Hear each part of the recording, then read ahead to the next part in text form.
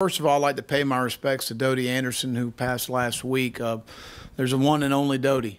She was an amazing person, so positive, so upbeat.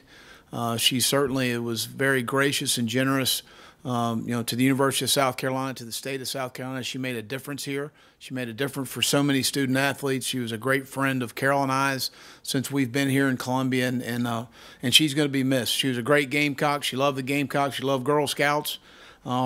But she will be missed. I'm going to talk to our team about a way to honor her this fall for so much of what she did for us here at the University of South Carolina.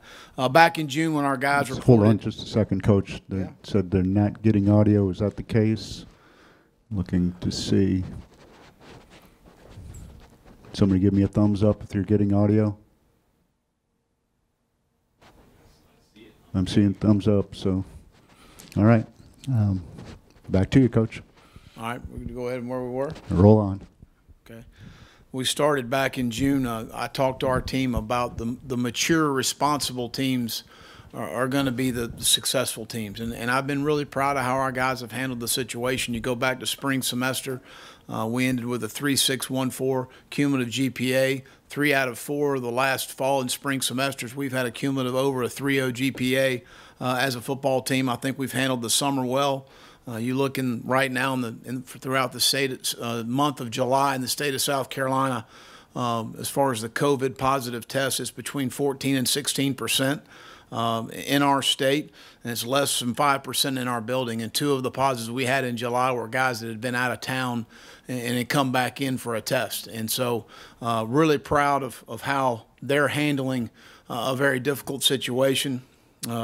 I'm encouraging them to lead a very boring life right now. Boring is good, and there's nothing wrong with that. It's hard sometimes, especially for young people, to lead a very boring life, but that's what we need to do as we continue through the summer, as we start into fall. I told my team actions are louder than words. A lot of people have questioned student athletes being on campus. My son's at University of Georgia playing football because I think that's the safest place for him to be right now.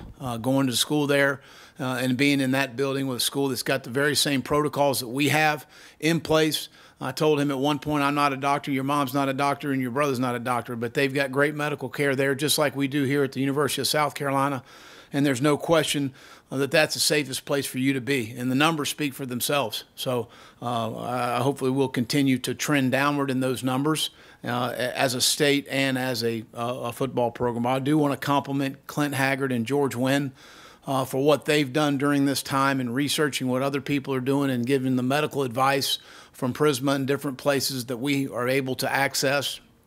And just done a fantastic job for us in being putting the protocols in place for the paramount is the safety of our student athletes, and they have done a fantastic job for us. Our league made a decision last week to play 10 conference games only in order to start our season later, which was by the medical advice. To start the season later, obviously we're monitoring the pro leagues, the NBA, the WNBA, the National Football League, and Major League Baseball to see what they're going through right now, what we can learn from that. I think that was a great decision by Commissioner Sankey. As far as that's concerned, to be able to have uniform testing, to be more flexible, schedule-wise, to be able to move games around if we have to. And unfortunately, we're all disappointed that we're not going to be able to play Clemson. And that's the bottom line. I expressed that to Coach Tanner and to President Caslin how important that game is to our both institutions, to our state, to our region, and to college football. And we are extremely disappointed in the decision. But we only have one vote of the 14-member institutions. We voted to have a +1 situation, and we didn't win the vote. And that's just the way things had fallen.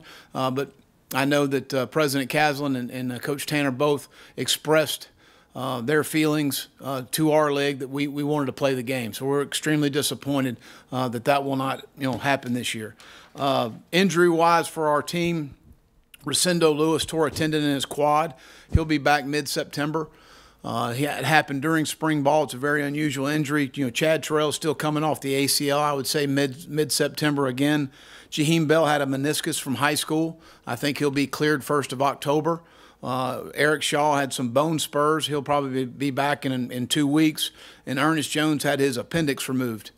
Came to practice or walkthroughs last week and said he had some sharp pain in his stomach, and we took him over to the hospital, and they said he had appendicitis, and they removed it. It was not an emergency deal or anything.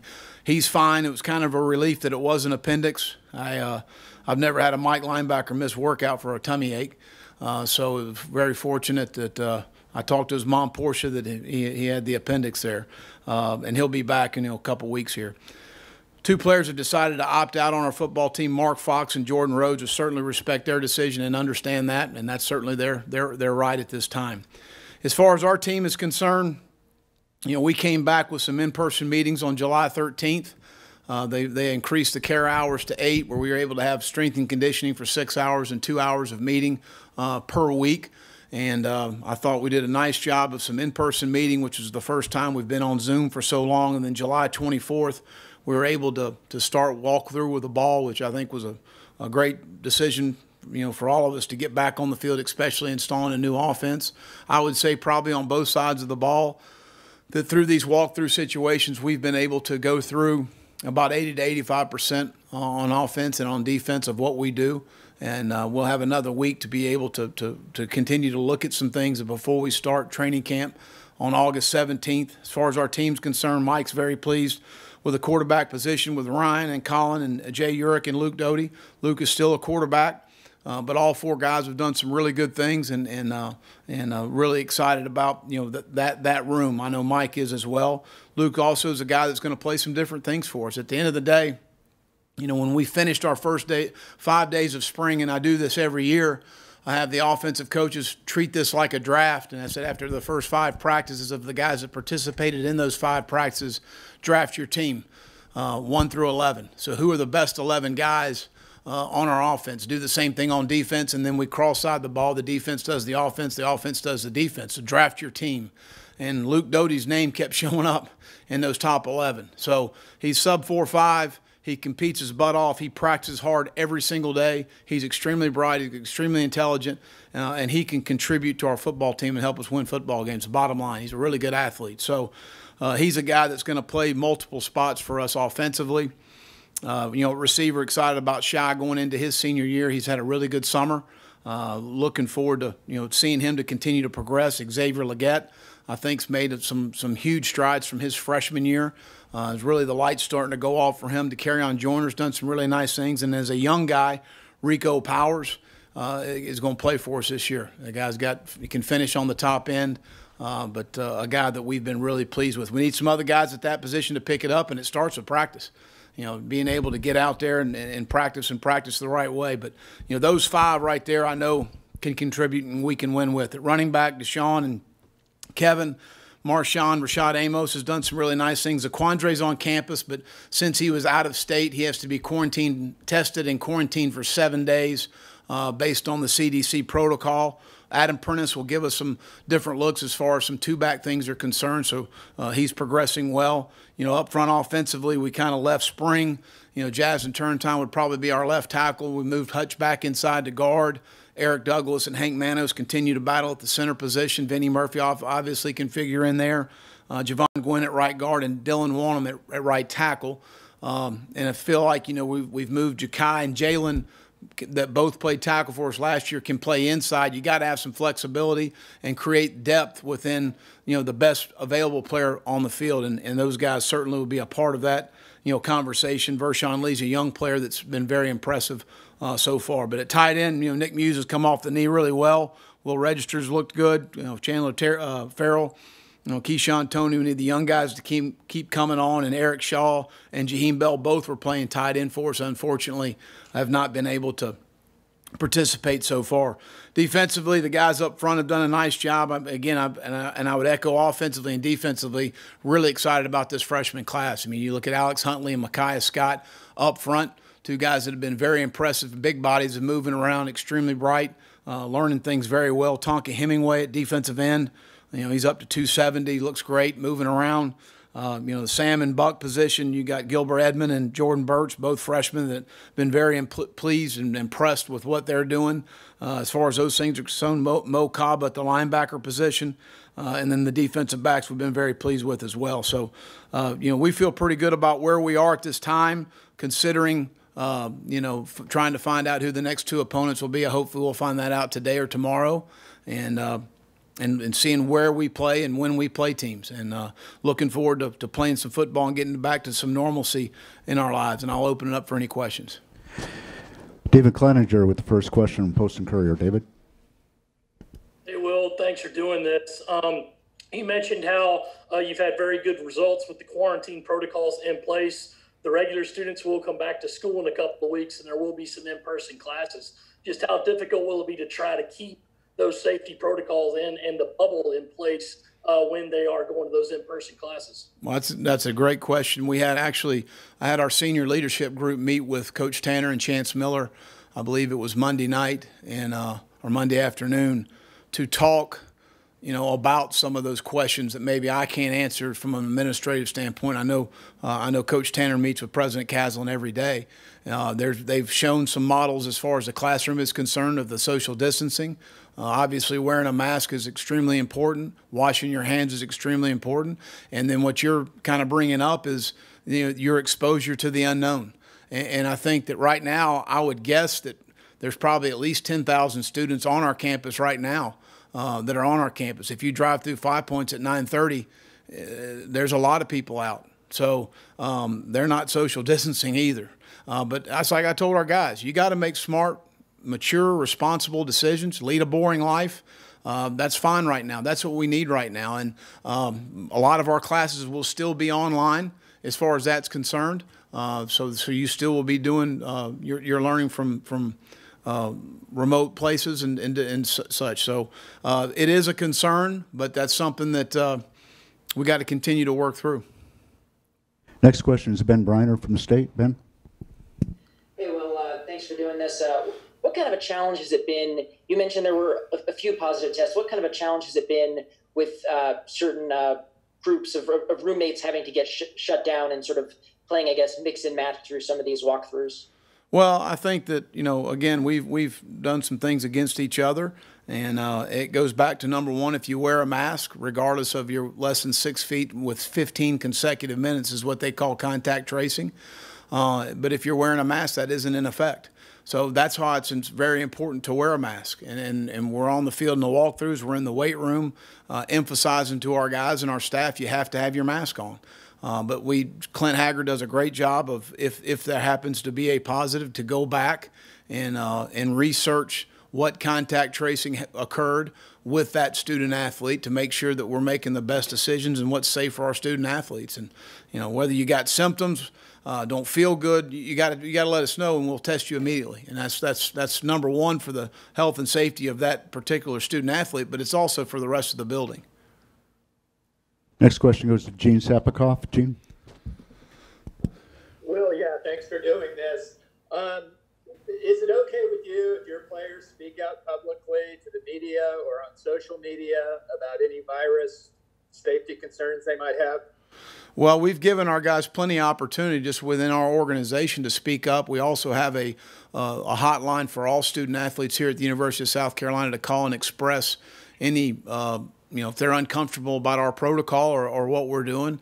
I think about every day I have some form of talk with our team. If you're not comfortable with something, you need to let me know immediately. So those communications are open within our organization and certainly within our athletic department.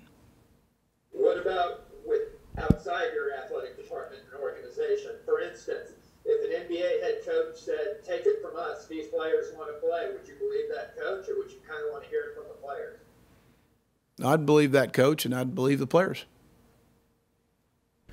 Next question goes to Colin Taylor. Hey, well, thank you for doing this. I guess you kind of talked about the students coming back on campus. So there going to be any added protocols from the football side of things outside of what USC is mandating, or you kind of let USC kind of take the lead on that? Well, all students that come back to our campus and are taking classes have to have a negative test. So I do know that. And then I think from that standpoint, anybody, and we've told our players, whether it's on our football team or it's in your dorm or it's in your apartment complex, if you notice somebody with symptoms, then you need to notify people so we can get that person tested to make sure that they're clean or if they're positive, then we need to make sure we create some distance from that. So, again, we've encouraged our guys in all situations we also have a hotline within our team that if an underclassman sees an upperclassman doing something, maybe he doesn't want to say anything, you call that hotline and it lets George Wynn know. George Wynn comes to me and we handle it. I think all of those things are important within our family right now. Josh Kendall with the next question. Josh. Hang on, it takes me a while to figure all this out. Will, do you know? Yeah, we want to do this like our players. You got to put your picture up there. I don't know that I look my freshest and best today. Hang on, let me see if I can figure that out. All right. Hello. So, do you know what percentage of your guys will be taking online classes and how that might differ from what you would have done last year? We're still working through that. I think that Katie Christensen had told me she had about 85% of the roster done, and we haven't had that discussion yet. And do you know yet what contact tracing will look like once you start practicing? Have those rules been communicated to you? Yeah, we've got to be able to have a face covering, whether it's through the face mask, whether it's a gaiter that I have here, whether it's some form of a mask. As long as you have that on the field, then you should be fine. So your guys will practice with some sort of face covering? Yes. Okay, thank you. Let's go to Phil Kornblut. Hey, Will, and good to see everybody once again. What's your take on what the players have demanded out in the Pac-12 and now in the Big Ten? Do you sense that could happen at the SEC? Do you agree with what the players are asking for in those two leagues? Sure, it could happen. I've not seen the Big Ten, but I did look at the Pac-12 this weekend. I would probably say 85% of what they're asking for, we're doing in our program and we're doing within the Southeastern Conference. Some of the other demands are not on my level. That's on an administrative level as far as revenue and those things are concerned. So I'll let Ray Tanner answer those. Let's go to Eric Boynton. Thanks for your time today, Coach. Yep. Just want to get your thoughts on them, on the SEC mandating the start of full-time practice being pushed back a couple of weeks. Would you have been more in favor of just kind of getting things rolling right now, or you think it's good to wait a couple of more weeks, just have it limited? Well, as far as the season's concerned, based on the calls I was on with the medical experts, was we needed to push things back. Whether it was going to be September 19th or September 26th, which they settled on the 26th, which we've got now 12 weeks to get 10 games in. But that was from the medical experts as far as they wanted to push it back as far as possible, obviously, to be able to monitor. And I think that's the safest thing for our student athletes, which, you still have 40 days to get 25 practices, which you have 2 days off. One that's completely off unless you're getting some form of treatment on your body, and then 1 day where you just have two hours of meeting. So we'll never practice more than 3 days in a row. I think it's good. I think spreading camp out is going to help our players as far as health is concerned, as far as football is concerned, to stay more fresh, because camp does get a little tedious at times. So I think it's good for our players. I think that, it will not be a true camp setting. We start school on August 20th. We report on the 17th. We've got 2 days where our guys will be involved in being in the building. Other than that, we'll have our normal 7 to 11 block in the morning, and then they'll be going to class. Secondly, have you had any players come to you personally and discuss possibly opting out, or what their concerns were, and if so, kind of what was their line of thinking? No, I was just Mark and Jordan. But other than that, I've had a lot of one-on-one conversations with our guys since I would probably date back to April. As far as guys that have concerns, we've met with multiple medical Zoom calls with our team, an expert epidemiologist, to answer questions for our guys. And I learned a lot. Our guys have got some great questions about, can you get it again? I mean, asking all the different questions of how the virus is transmitted. Again, I think that there are a lot of questions out there.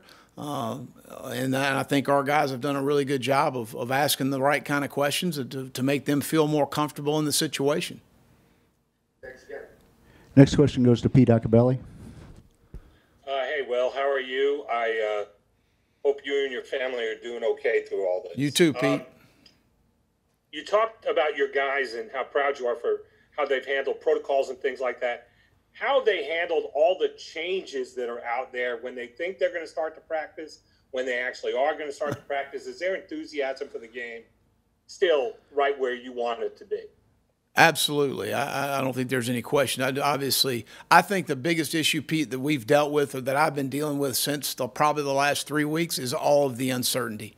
The uncertainty of the season, the uncertainty of a start time, the uncertainty of training camp.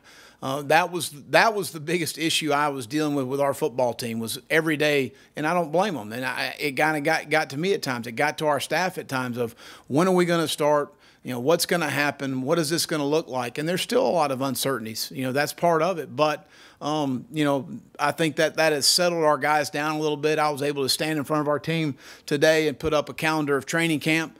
This is what this looks like. Hopefully today we'll get our next 2 opponents. We'll find out when and where we're playing them as we continue to move forward. So I think that, you know, the more definites that you can put in front of a young person right now, the better off you're going to be.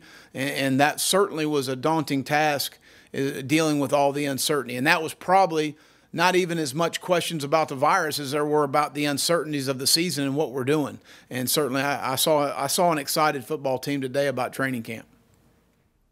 Let's go to Rick Henry, WIS. Hey, Will, good to see you again, Rick. and thanks for doing this. Yes, sir. You mentioned the pro leagues earlier. When you look at what they're doing as they get restarted, what are some of the things you've seen that gives you hope and maybe extra confidence that college football, will be able to pull this off successfully? Well, again, we're in an unprecedented time. There's no handbook for this thing. And I'm going to borrow from Commissioner Sankey, who borrowed from General Colin Powell, who's one of the great leaders of our country. You know, there's what we know, which right now we're all learning right now about this virus and about what we're dealing with. There's what we don't know, which unfortunately probably a little bit more than you feel comfortable with. You know, there's what we think, which it doesn't really matter what I think or anybody else on this call because we're not doctors. And I've got a bunch of experts out there, especially some wonderful parents that want to tell me what they think. And I'm like, well, you're not a doctor, so I don't really know what your opinion matters. And then that's what we hope. Well, if you sit around hoping for everything, as my father told me a long time ago, you're going to have a pile of hope in one hand and a pile of crap in the other. So, you know, we're all working to get as much information we can from the experts of what we got to do for the safety of our student athletes. Is there risk? There's risk for all of us, staff, coaches. I'm not coaching from the balcony. I'm on the field with our players. And there's risk for everybody. But as I said before, there's no question in my mind, this is the safest place for our players. No different than me sending my son to college, to Georgia to play college football. I think that's the safest place for him to be at this time, doing what he's doing. So, you know, again, I think we're all going through this. I think that there's a lot of conversation, obviously, from league to league, from the NFL so we all can beat this thing together. And I think that's what we're trying to do. Let's go to Mike Uba. Mike. Happy birthday, Mike. Appreciate it, Coach. You're a day before me, so I guess I'm going to have to owe you a drink or something. I don't know. But, Coach, obviously, like you said, there's no blueprint in terms of how to handle this, but in terms of preparation, you know, how is that kind of different in being able to prepare for a training camp? Because obviously there's just going to be so many different challenges that you guys have never faced before. Well, you know, to me, it's still 25 practices in 40 days. It's spread out a little bit more. We still have an acclimatization period of 2 helmets, 2 shells, full pads. Again, I think that different guys, you know, you got to make sure the conditioning of your team. Right now, there may have been some guys that have missed some time because of different reasons. And so you've got to be, you know, smart about your football team right now and know where they are from a conditioning standpoint. Paul Jackson and his staff have done a fantastic job with our guys this summer.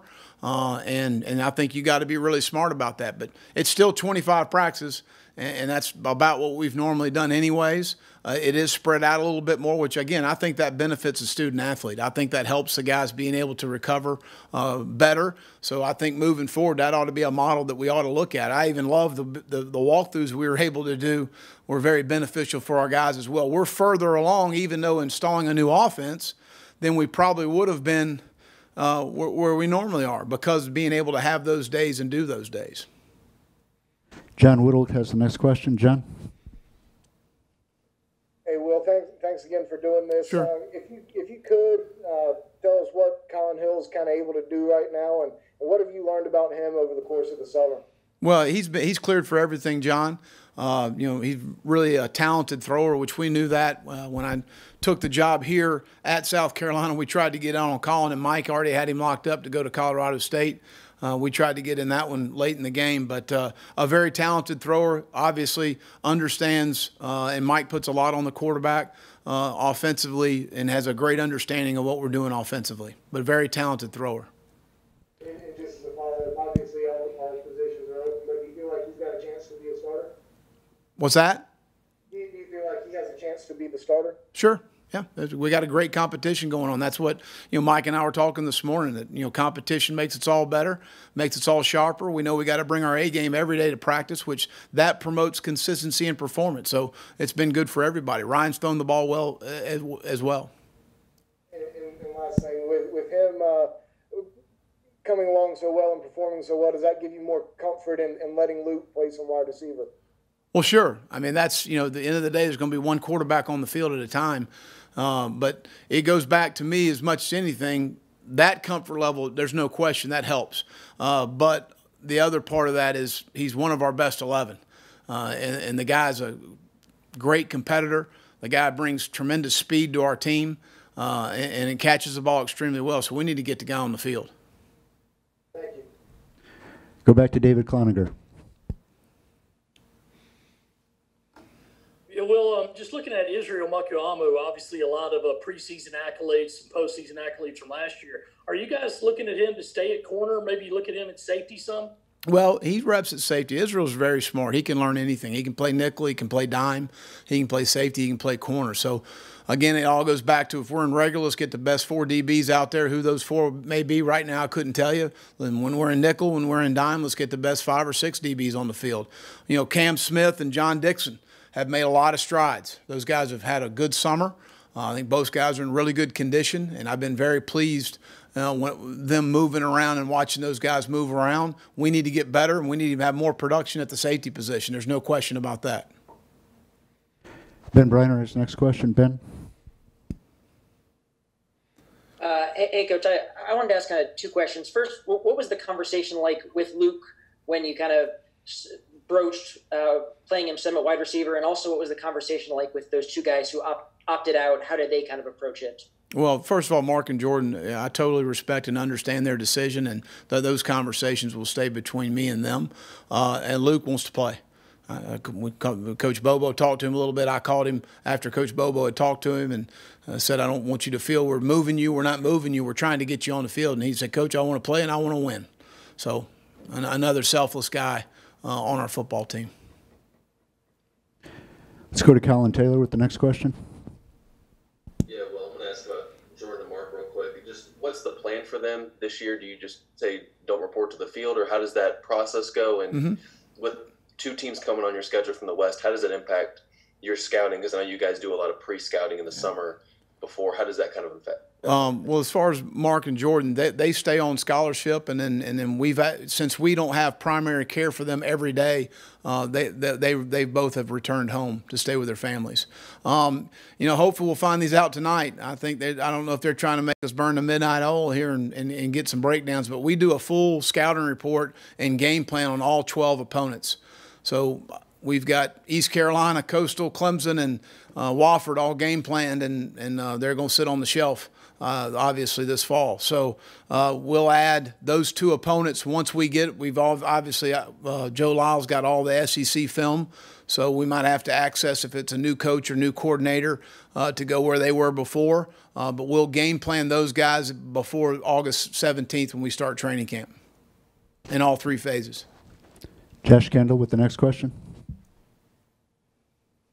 Will, this touches on Mark and Jordan a little bit too, but if the doctors that you've communicated with told you that linemen could potentially be more at risk, and do you think that played into their decision?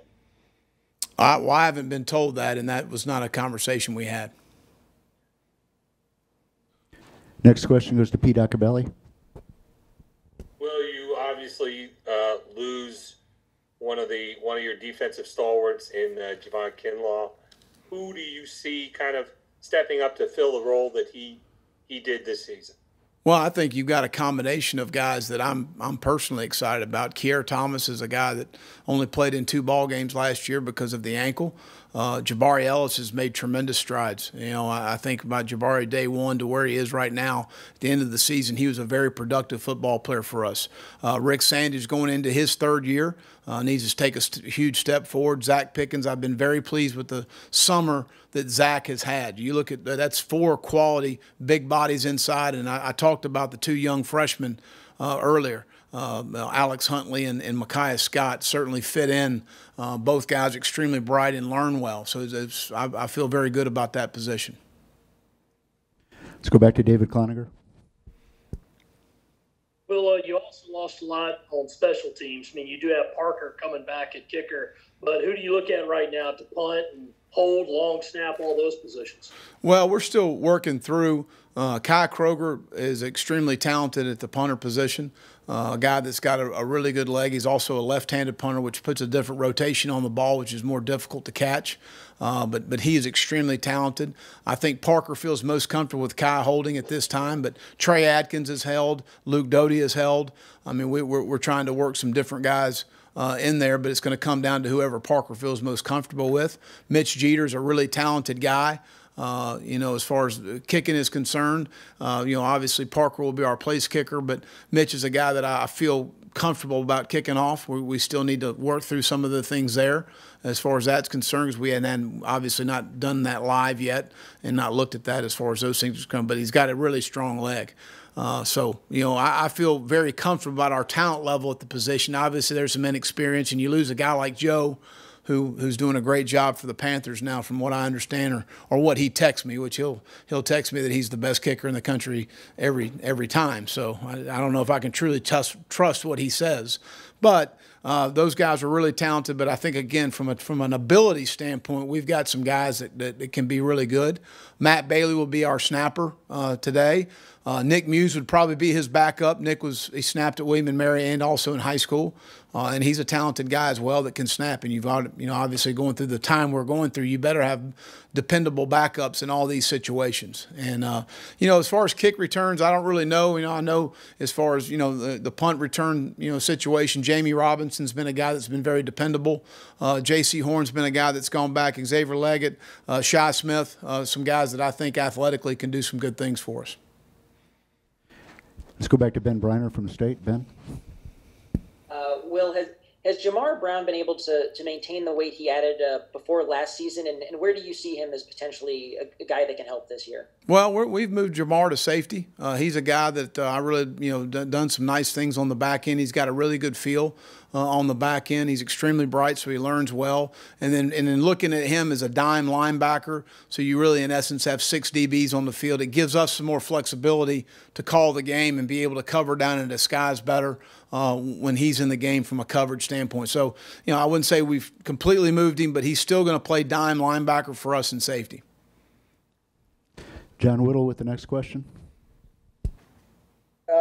With DJ Warner being gone, obviously got a new buck this year. I know Brad Johnson was injured a lot last year. What have you seen out of him this summer? Do you think he can kind of take that next step and elevate his game to where you see that position? And also, how do you feel about the backups at that spot? Well, you know, JJ can play the buck for us too, John, and we might be a little bit more 4 down than we've been 3 down. You know, just because of personnel. We'll evolve a little bit as that goes and how that looks in camp. But JJ can play the buck. He's very athletic. Brad's a guy that is going to play both Sam and buck for us. So when we do play more regular teams, you know, we're going to face some more, depending on who our other 2 opponents, but we're going to face more what I would call regular personnel, you know, 2 backs, tight end, or 2 tight ends, 1 back, a more regular personnel to match group. So we've looked at you know, Brad as a Sam linebacker as well. But you know, Jordan Birch and Gilbert Edmond, Rodriguez Fenton, all of those guys have you know, we'll see how they pan out through camp. I've been pleased so far. But Brad, I've got all the confidence in the world in Brad. Brad's a really good rusher. can do some really good things for us. And, moving JJ over there will help a little bit. And you got, at the end, you got Aaron Sterling back, who's been an extremely productive player for us in his first 3 years. And, Joe Anderson, Tonka Hemingway, Tyreek Johnson. I mean, all of those guys have come along and done some nice things at times, for us as far as those things. Let's go back to Colin Taylor. Well, how much, in terms of just offensive installation, where would you say you are with that? And how much can you kind of glean from these OTA-style workouts where you're not getting maybe the full practice time that you would be this time of year? Well, I think, we're about 85% offensively as far as the installation, and I think more than anything the base concepts have been installed. And then from there, even on defense, base staple things that we've installed, and then kind of your change ups on third down, some of your specialty situations, 1 minute. Some of those calls we've been over. I wouldn't necessarily say that we're installed, but we are further along than we normally would be because of the OT days. I think as much as anything, Colin, what you learn is how guys take it from the classroom to the field, especially young players if you've never been with them before. And Joe Cox is new, Coach Bobo's new, Des Kitchens is new, so they're teaching some concept in the classroom, and then we're going to the field and they're learning what that player can handle. And so I think you can learn a lot from that standpoint, and we got to continue to move forward. Gene Sapikoff with the next question.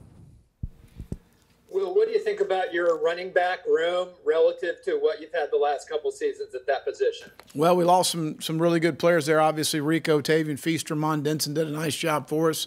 But, again, I like the ability level in the position. Interested to get Zaquandre on the field. I don't know exactly what day Clint said he would be back, but I'm interested to get him on the field. Adam Prentice has been a really good addition. Number one, he knows the offense. Number two, to be able to create some more two-back, which is not something you see a whole lot of, and I think that's going to help us. But Marshawn's extremely talented. Been very pleased in the time that we spent with Rashad Amos, and then Kevin and Deshaun have done some nice things. So again, I want to before we start promoting anything, we need to put some pads on at that position and see how those guys run through contact, and if they can make a guy miss on the second level, and if they can score. So I mean that's going to be a huge evaluation for those guys as we move forward. But as far as the mental aptitude and as far as the work ethic and all those things, I've been very pleased. Let's go to Mitch Brown. Hey, Will, obviously you've been through turnover before, but you talked about all the new aspects on the coaching staff, obviously with the new recruiting class in as well. I'm wondering, with everything being mostly virtual now and obviously having these small groups, what the, adjustment has been like trying to get everybody kind of caught up to what you guys do here at South Carolina this summer, as opposed to maybe another summer where you could have things more physical. Well, it is different, but it's the new normal. And unfortunately, I think we might be doing it for a while. I'll probably tell you that I'm probably the ones that struggle with it the most. I can't turn on a computer unless Joe Lyle does it for me or George Wynn. So it's been a struggle for me, probably more than the players. The players are much more adaptable to these situations than the coaches are. But they've handled it well.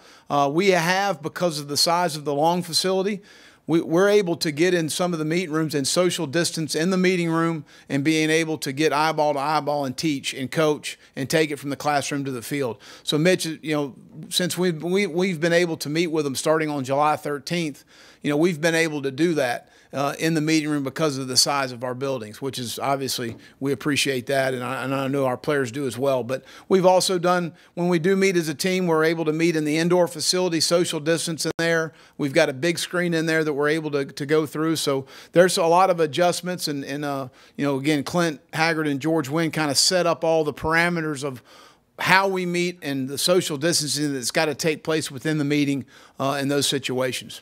But, again, I think our guys have handled it well. Go to Mike Guba. Will, I know you mentioned the limited meetings and limited number of people in these meetings. I know some of the NFL teams have talked about, potentially not having a quarterback or two in meetings and being able to separate them. So just in case if a player gets it, it won't affect all the players. Have you had any discussions like that, whether it's in the quarterback room or at any other position? Well, we are social distance in all meetings.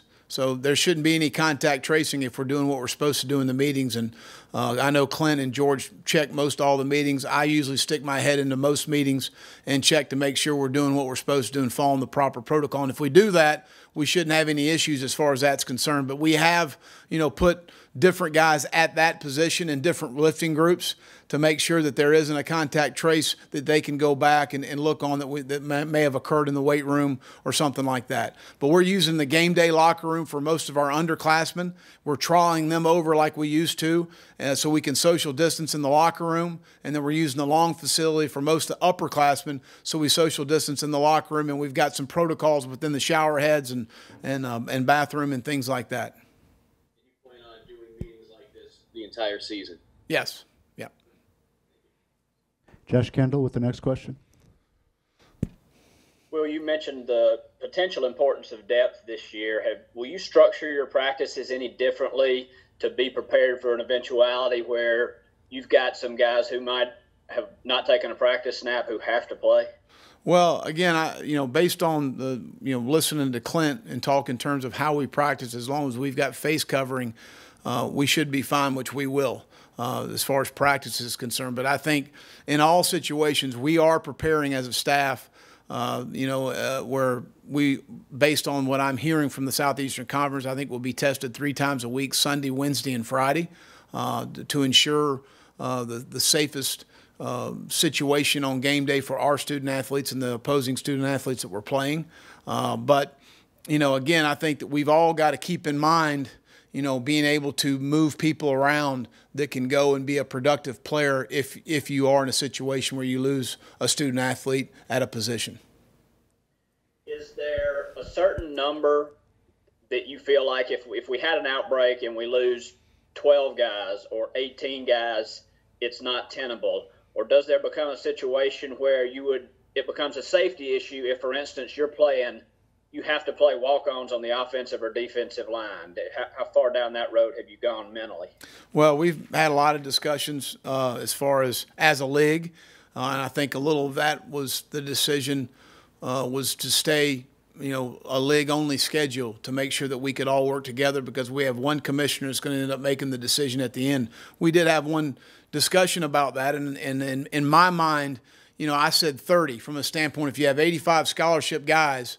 And obviously, depending on position, and quarterback and centers are 2 major issues you could have. But if you're down to 55, well, that's, we're 45 active on game day in the National Football League and 53 travel on the roster. So you're taking yourself down to a 55-man roster, which should be doable. Anything more than that, I don't think could be doable. Let's go to Pete Acabelli.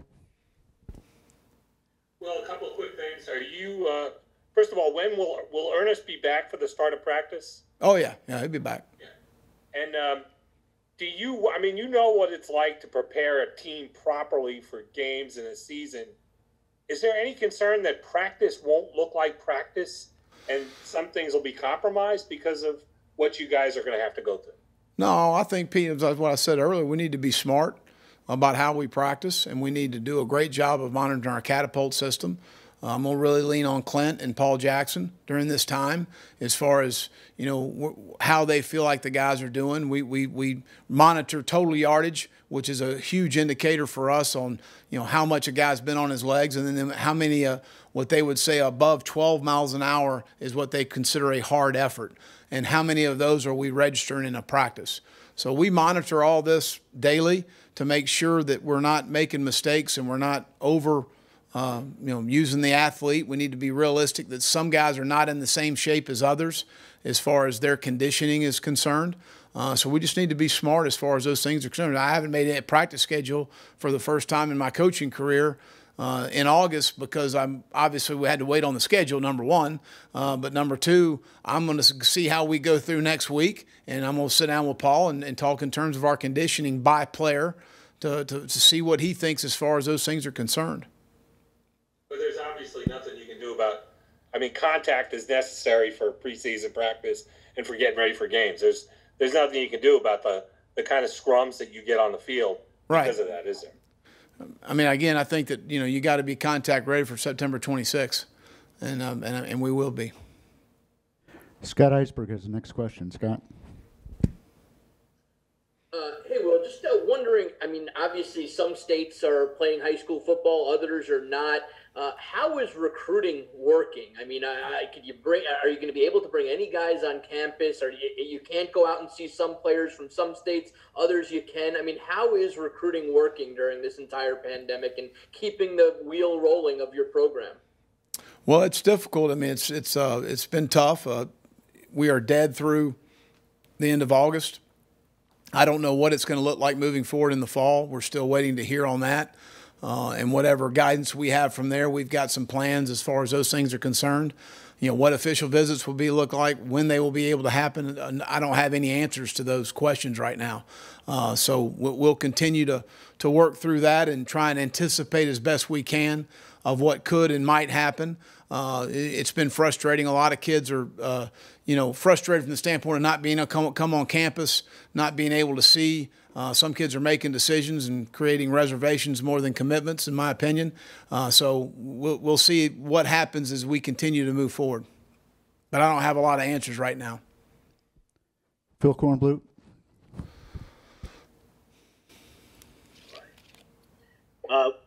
Will, over the summer, and even here recently, we've seen where like Dabo Sweeney and Gary Patterson and Steve Adazio and coach at Washington State all being called out by players for one thing or another publicly. So are you guys in the college coaching profession facing a new dynamic in dealing with your players moving forward because of maybe the players now feeling more empowered with social media and social movements and things like that?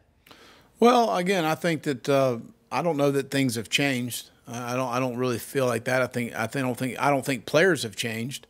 I think that maybe the times have changed a little bit as far as how we communicate. And I've always tried to be upfront and transparent with our guys as far as where things are. If I'm, I always tell the players all the time, if I'm upset about something that you've done or said or what's happened, I'm going to address it eyeball to eyeball, man to man. And that's how I was brought up, and that's how I like to deal with people. And if there's an issue or a problem, let's get it handled. And that's what I encourage our guys to do. But I think as much open forum as you can for your players so they have a voice and they understand that their voice is valued within your organization is really important. But that's the way we've always been. And when I make a mistake, I admit, hey, I made a mistake. When something doesn't go right or it doesn't follow through the way that I wanted it to, I stand in front of the team and say it was on me. It didn't happen the way we wanted it to happen. And that's the way we try and deal with things. But I don't think players have changed at all. I think maybe the times have changed a little bit, and because of the different media opportunities you have to communicate, have allowed that to happen. The way we communicate is not what it used to be. And that's just the way I was raised. You dealt with things eyeball to eyeball, not putting it out on Twitter. But that has changed a little bit, and that's frustrating for a guy like me to deal with at times. But that's where we are, and you got to understand that point. But you can't always look at things through a myopic view of how it affects me. You've got to be able to step in somebody else's shoes and say, I wonder how they see this. I wonder how they see the circumstance. And I think a lot of times, especially in my position, when you're able to ask a player to step out of his shoes and see it from my point of view, then they normally look at me and go, okay, Coach, I understand what you're saying now. I understand what you see and what you thought and what you saw. But again, we try and be as transparent as we can. And if I can follow up, have you discussed with your senior leadership the new NCAA rule that will allow for social messaging on the uniforms and how you might deal with some conflict that might arise? No, we haven't talked about that yet. I think that'll go through the student advisory on campus here in the athletic department. Is based on what Chance Miller and Ray both told me, and then we'll discuss with our players as we move forward. Ben Briner is the next question. Hey, Will, I think at some point this offseason you mentioned Jovan Gwen potentially working in at center. Is that still in the cards, or with Jordan opting out, does that kind of get shelved for the short term? No, we rep, just in pre-practice as far as snaps are concerned. Obviously, Hank and Eric, but you're going to see Vershawn Lee. You're going to see Javon Gwynn. It's a bad day when you run out of a center as far as snaps are concerned and those things. But Javon will continue to play there. Vinnie Murphy, as well as playing guard. So all those guys will rep in there at the center. So they'll snap with all four quarterbacks every day. Colin Taylor is the next question. Yeah, well, Ray Tanner's kind of talked about telling programs to kind of restructure their budget, try to save as much money as possible. I'm curious, from the football side of things, how have you guys gone about maybe trying to tighten the belt a little bit in terms of money, and is there any way that you've kind of done that right now? You need to ask George Wynn, Chance Miller, or Ray Tanner that. I don't deal with budgets. David Cloninger is the next question. Well, how do you guys social distance when you're in your individual position meeting rooms, and especially when you have a position like center or quarterback? How vital is it to social distance in those meeting rooms? Well, we're using for the offensive line and defensive lines, we're meeting in the indoor, and so we've got a big screen there. We structure our lift times where one group will be in the weight room, one group will be in the indoor meeting. We utilize our big team meeting room for our receivers, the bigger, some of the bigger groups, the defensive meeting room for our defensive backs, the bigger group. We're using our staff meeting for the linebackers. The quarterbacks are able to meet in the quarterback room because it's by law, social distance is there. So all meeting rooms have been approved. We've got name tags on all the chairs where the guys know where they're supposed to be sitting in the rooms to make sure we're social distancing, keeping a mask on, continuing to talk to our guys about washing their hands and all that stuff. Eric Boynton. Coach, I didn't know if you were aware there was an online petition that sprung up over the weekend to save the South Carolina and Clemson game. It's being directed to Greg Sankey and various state politicians. It claims to have signatures from both you and Dabo Sweeney. Are you aware of it? Did you sign it, or is that an imposter that signed it, maybe using your name? It was an imposter. Hey, I want to play the game.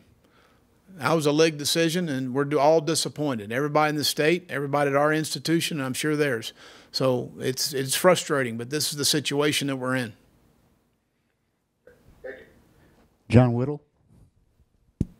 What have you learned about Paul Jackson over the course of the summer, and how do you feel like he has impacted the program since his arrival, going through the summer session into August? I think Paul and his entire staff have done a really good job. It's been really a grind on them because, John, going back to June, because we were in, I guess, phase one, coming back in the weight room, we had to spread our groups out. And we only could, thank goodness, we've got a huge 20,000 square foot weight room, but we had to spread out our groups. So they were starting at 7 in the morning, and they're walking out of here at 5:30, 6, 7 o'clock at night. And it was about a 12-hour day for them, 4 days a week on a 4-day lift plan, which is what we're on now. So, but I think they've done a really good job. I think that, to keep up, to see the last since July 13th, from my standpoint as a coach, when we're able to work with our players a little bit more, to see the enthusiasm that our guys have in the weight room, through the walkthroughs, that says a lot about his group because they're keeping that enthusiasm going. And I didn't see a bunch of guys that felt tired or didn't, were not excited about being in the building. And that's what I saw. And I think you attribute that to your strength staff. And Paul's done a fantastic job of that. He's pretty active on Instagram too, posting some workout videos of the guys and of other things. Do you like that? Yeah, that's great. He works out every day too. Does he put any Instagrams on him? I don't know if he's done that or not. He wears all them tight shirts. He gets some mediums. Mike Uva has the next question. Coach, how will traveling be maybe a little different this year? Have you guys discussed maybe sending less people, taking more buses, and if you have to, take a plane, how will that look? Well, I told our guys when we started, I said, the travel limit's at 70. It might be at 50 this year. So you better figure it out. We're not going to be traveling the orange eaters and steak eaters. So understand that part. You got to be contributing and playing if you're going to travel. I told Coach Tanner back in, I guess it was May, I was thinking about traveling as far as those things. If our league would bump back all the games from 3:30 or later, travel the day of the game, fly in 4 hours before the game, go eat you a pregame meal, and go to the ballpark. When I was at Valdosta State and worked for Chris Hatcher, we did that. We were undefeated. You know, we got fancy and flew to Delta State in the first round of the playoffs and got our ass kicked that next day. We got fancy and we stayed in the hotel the night before the game. We thought we were big time, and we got out there and got waxed. So now they watered down the field, and Steve Campbell's the head coach of South Alabama before the game. But we got waxed because we got fancy. So I told our guys, we might just be traveling just like you did in Little League. You got your helmet and your shoulder pads, and we're going to fly day of the game. You pick your stuff up, and you walk in the ballpark in your cleats, and let's go play. So that's what we got to do. That's what we'll do. Have you had input at all in terms of saying, hey, maybe we should play earlier games? Have the coaches in the SEC discussed that? No, those decisions aren't going to be made by coaches. They may ask our opinion, but they ain't going to do what we tell them. I've learned that in this league. Ben Briner is the next question. Ben. Well, since he's been on campus, just what kind of an impact have you seen from Joe Cox, both on this receiver group and kind of on the recruiting trail? Well, I think Joe, number one, is a really bright guy. He's got a really good work ethic. He understands. You know, you always like to have somebody in the room that kind of understands what you want done offensively, defensively, special teams, whatever case may be. And he's got a great understanding of what we're doing offensively. The guy's a tireless recruiter. He relates with players extremely well. He's also a guy that can coach guys hard. So I've been very pleased with Joe. Now I know why Mike was so high on him coming here, and I'm glad we made that decision. I'm glad things have worked out this way. John Whittle with the next question. Well, this is the last thing for me, and I apologize if you addressed this earlier and I missed it, but do you have any staff members within the program who have decided to stay out for a little while due to health concerns or anything of that nature?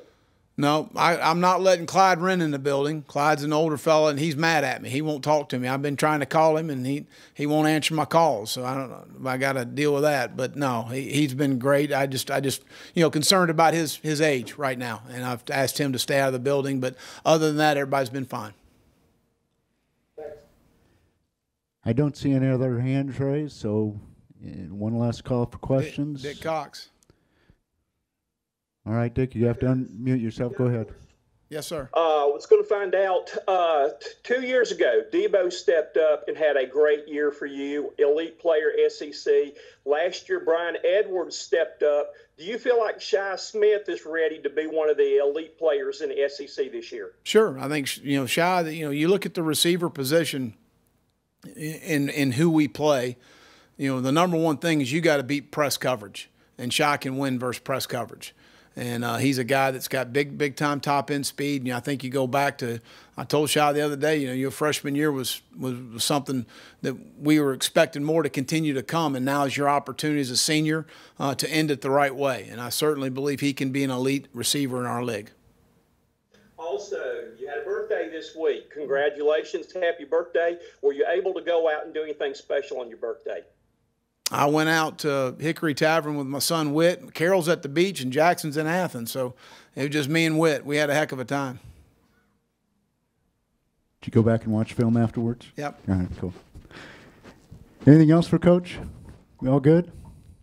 All right, appreciate everybody jumping on. Stay safe. All right, guys, thank y'all. Look forward to seeing y'all in the fall.